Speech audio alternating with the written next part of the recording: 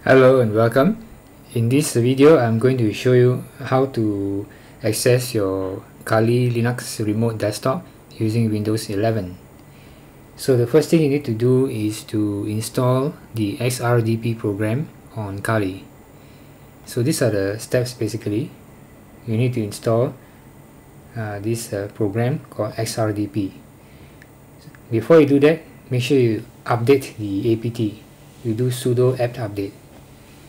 So the first step is sudo apt update and hit enter. I've already done that. Then the second step is to sudo apt install xrdp-y. -y means yes. So once you have done that, the next step is to start it when the system reboots. To do that, you do system and system control enable --now xrdp. So this will enable xrdp to start whenever the Kali reboots. And then next thing is you reboot the Kali itself. So go ahead and just reboot it in the usual way. And once you have finished rebooting it, you will then go and check the ifconfig. You do the ifconfig command to check the IP address. You need to get the IP address of Kali. So you need to connect to the same Wi-Fi as your Windows 11 machine.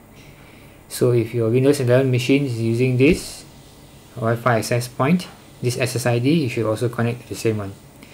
This is to enable both your Kali machine and also your Windows 11 to be on the same network. So once they are on the same network, you can access it through its IP address.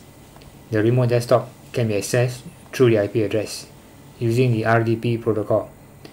So now you've got this address. I'm going to show you how to connect with it. I'm just going to close the session first. So to connect to it, you need to connect to the computer with the IP address that you copied just now. To open this remote desktop connection, just go to your Windows here and search for you need to run the program MS Microsoft MSTSC or MSTSC, or you can click right click here and run MSTSC. So once you run, click OK, you open this window dialog and you enter the IP address of the Kali machine. Then for username, you enter Kali, K-A-L-I as Kali, and then you click connect. Just click yes, and so it's connected. And make sure your Kali is logged out. You cannot have two remote desktop. You cannot have two desktop open at the same time for Kali. The X server will conflict and it will detect that you are opening a second desktop. So that's not allowed. So you can only have one desktop open. So in that case, you have to close the other one if you have not done so. Then only this one will be able to log in. So now your username is Kali, password is also Kali, and you click OK. And you are logged in. That's it. So this is how you can access your Kali remote desktop from your Windows PC.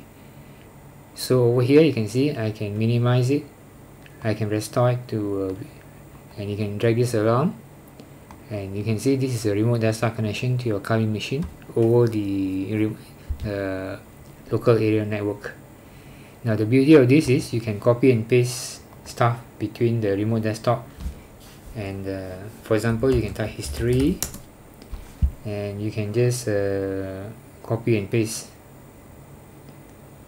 You can copy, for example, this one, right click, copy selection, and then come to Windows and you can open Notepad and you can paste it here. That's the beauty of it. It allows you to copy and paste between machines, just like as though they are the same machine itself. So this is how you can create a remote desktop access to a Kali machine. Now note that I'm running my Kali inside a Raspberry Pi 400, so it also works. Kali can also work in this way.